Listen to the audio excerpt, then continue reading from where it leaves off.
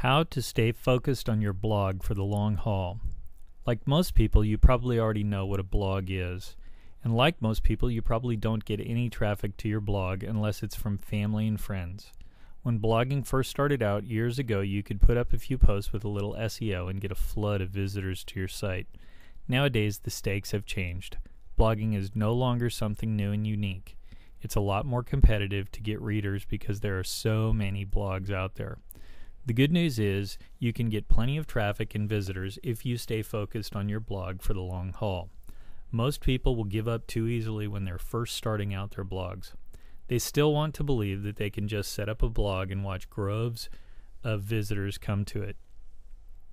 In reality, you now have to create unique content that you've worked hard on. You need to decide up front that you want your blog to be a staple in your online business. You've got to decide that you want to create the best quality you can. By sacrificing with some hard work in the short term, you'll quickly gain a lot of exposure in the long term.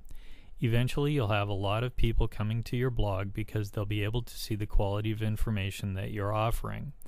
By doing it the right way at first, you'll create a business instead of a get-rich-quick site.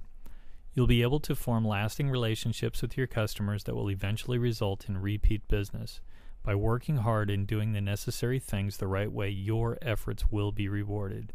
Once people find a blog that has high-quality content that is used with your own personal voice, they'll be more likely to stick around and read what you have to say.